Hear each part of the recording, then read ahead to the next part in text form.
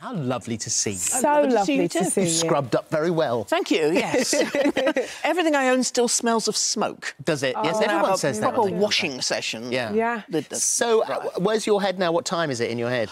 I'm OK. I got back around noon yesterday, which was Wednesday, wasn't it? And then I had loads of sleep last night. Good. So I'm actually feeling a lot better. You've come back and you've gone straight into panto rehearsals. Well, not straight into. I open, I think it's next Tuesday. At the moment, Anita Harris is playing me, and Marty Webb is playing her. It's Whereabouts a bit is the complicated. panto? This is Theatre Royal Windsor. Right. So they've made changes to the script. You haven't been able to see any of them? Well, I've seen the script. I was allowed half an hour with it a day in the medical hut in the jungle. Oh, were you? So yes. Oh, that's good. I've got my lines down, except they've now rewritten quite a lot of them. So I'm going to have to sort of relearn that. So after all that, there's no rest for you? No, I was saying I left home in October and I won't be back till January because we were doing the chase up until the day before I flew out to Australia. Yeah, it's just intense at the moment. Yeah. I mean, since Bradley spent most of the year doing Doctor Who, we had to do the chase when it was possible for him to do it, and mainly that was the back end of the year. So when do you go back to the studio with the chase? We are filming celeb shows and, in fact, the next Christmas special, I think, in April, probably at Television Centre, I would imagine. And then we are back at Elstree doing the daytime shows in May. So when this reared its head initially, did you have the chance to discuss it with the chasers? I didn't discuss it with... I discussed it with Mark, who knew about it. I mean, originally I had said, I will never do the jungle. I said, there's not enough money in the world. And then... and suddenly there was. Well, no, it wasn't the money initially. It was... my agent said, look, they want to take you to lunch. Just go to lunch with them because they work on other things and, you know, there might be other things that they want you for. So I went to lunch and they were just absolutely delightful and made it sound as if they really wanted me. And they said, you know, we'll look after you, it'll be OK. And I found myself thinking, you know what, I can sort of actually imagine doing it where I'd never been able to imagine myself doing it before. So I said, yeah, you know, I'll do it. It took nearly another month before everything was sorted out. Mark was in touch with me saying, you know, you really should do this. And I was like, yeah, I sort of want to, but I'm not sure. So Mark was told. I also told Paul. Don't think I told Sean or Jenny, but they kind of figured it out. And going over there, when you walked in and we all watched that initial struggle, and everyone says, you know, the adjustment is tough, and you walk in and think, oh my God, it really is small. Yeah, we're here. Yeah, it was just, you know, the day. I mean, the day had been kind of hilarious, but at the same time. You know, it was disconcerting doing the hellhole thing, putting my hand in with the spiders and everything. Then when we walked into camp and we were just walking and walking, I had not had much to eat that day. And strenuous exercise on an empty stomach tends to make me retch anyway. We were just walking and walking and just going down and down and down, and my spirits were going down and down and down with us. And I went quite quickly from, I want to win this, to, I really hope I get voted off first, to get me out of here now. And I couldn't process it. Nothing happened that I should not have expected. It was just making the whole thing real to myself and just kind of standing there going, OK, I got to sleep there. Yeah. Here's my bedroll. I don't even know where to start. I mean, it took me it took me 2 days just to realise I had a sleeping bag. To process I mean, really, I was just kind of crawling under the cover of the bedroll, wondering why I was so cold. Oh, it was just, really, all the little details just had to be worked out in my head, and it took some time. You could really see the change in you, though, as soon as, you know, for us watching, as soon as you opened up about it. And I guess you formed some incredible friendships in there. Oh, the people pretty much were instantly. by far the best thing. The people were... I mean, the people I was in Snake Rock with were just immediately so protective and so reassuring. And it was instant, wasn't it? Yes. It really was. And they just... You know, I do not expect to make friends that quickly. And such fantastic people. I mean, Rita, you know, who is young enough to be my daughter, and she was sort of like my mum, and it was brilliant. Nick, you got on very well with Nick. Yes. Oh, I adore Nick. I will not hear a word against Nick.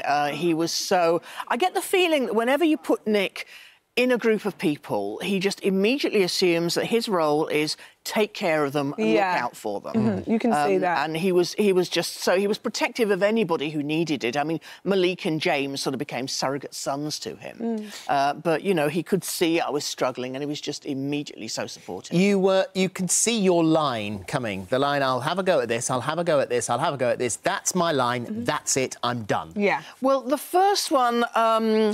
in the, what they called monstrous monoliths, and the first thing they dropped on me was gunge, and it was just some green gunk and fish guts. I still haven't quite washed the green gunk out of my bra.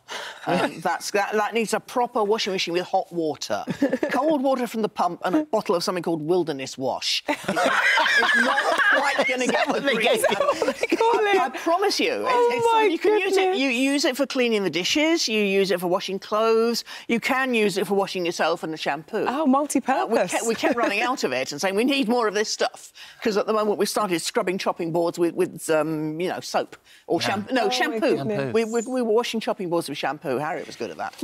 You didn't go in, as you've said, you didn't go in there to further the knowledge of autism. No, I didn't really. But you were very happy to talk about it. Yeah, my feeling was I didn't want to sort of go in and say, excuse me, folks, I need you to know that I have this frightfully interesting condition and you must all listen to me talk about it and then you must all accommodate it. Yeah. But it was like, if people wanted to talk about it, if people wanted to ask me about it, I was very happy to talk about it. But it had a massive effect back home. Really It seems to have, doesn't it? It really did. We were driving out of camp, my brother said, you have no idea how bonkers it's gone. Yes, it really has. One supporter, whilst I was in the jungle, was 11-year-old superfan Joseph Hughes. He also lives with autism, and whilst Anne was on the show, he wrote an open letter, and I've got the open letter here for you. My name is Joseph Hughes.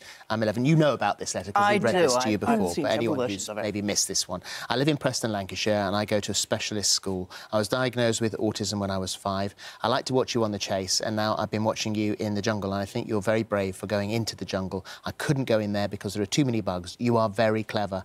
Sometimes people are mean to me because I'm autistic, but watching you makes me see that other people have autism too, and maybe I can have a cool job like you when I'm older. Do you like Thunderbirds? So lovely. I love them. My favourite is Thunderbird 2. Do you have a favourite Thunderbird? I think Thunderbird 2 is my favourite. Is that the big fat one that all the other ones can go in? Yeah, it's got Thunderbird 4 inside. Yes, I like that. And he says he's drawn you a picture, so let's bring him in. In he comes with his mum, Kate. Good morning, both of you. How very lovely to see you. Now, would you like to, Joseph, would you like to show Anne that lovely picture you've drawn? And so tell her what you've drawn.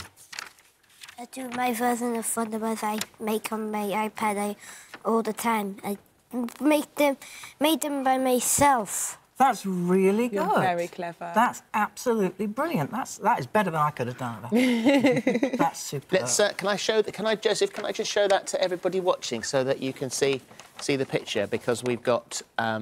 There we are. We've got Thunderbirds 1 up the top here. Thunderbird 5's there. There's Thunderbird 2 over there. Yeah. 4's in the water. So you are a massive Thunderbird fan. What's it we like? knew that last time we met you. That's yours. What's it like to meet Anne, Joseph? Really good.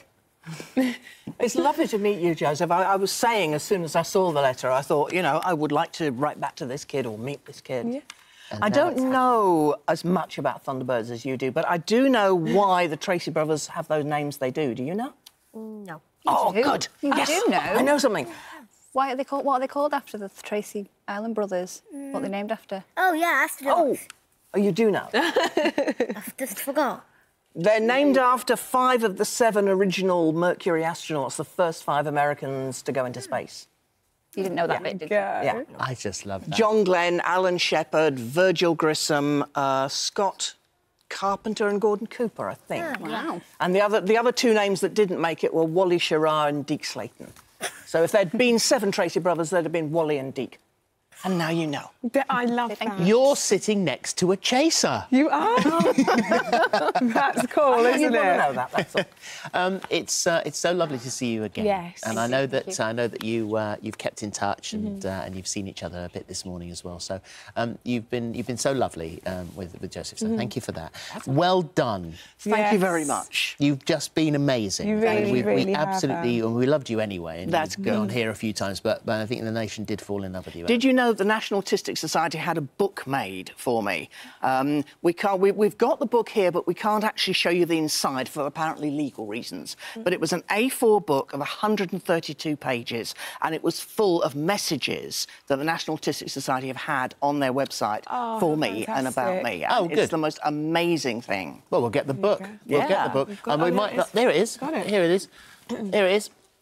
So I don't know. They're going to have to bring it in, sort of throw it like a frisbee. There we are. But, It says, there you go. Isn't that that's cool? what it says there. That's absolutely lovely. How special is that? That and is it's so actually special. printed Joseph's letter at the front, and it's called it The Letter That Started. I think it's possibly the legal reasons would be because everybody's named. Yeah, in very here. possibly. So the children's names in Yeah. there. But it's really... Hi, Anne, thanks for representing women that are actually autistic. Showing your struggle in the jungle has helped so many people watching it. And that, just flicking through then, I can see... It's the superb. sort of... I'm going to sit down and go through it and read every single one. I haven't had a chance yet, but Thank you. Isn't that super? That's lovely. And good luck. Good luck in Panto over Christmas. Thank you very much indeed. Try and get some rest in the new year. I do hope you get the bugs out your bra as well. I had my hair cut really short just before I went in order to be able to sort of comb cockroaches out of it really easily. Good I was thinking. the only woman in there with short hair, and that was why. Yeah, well, good it's thinking. sensible, you see.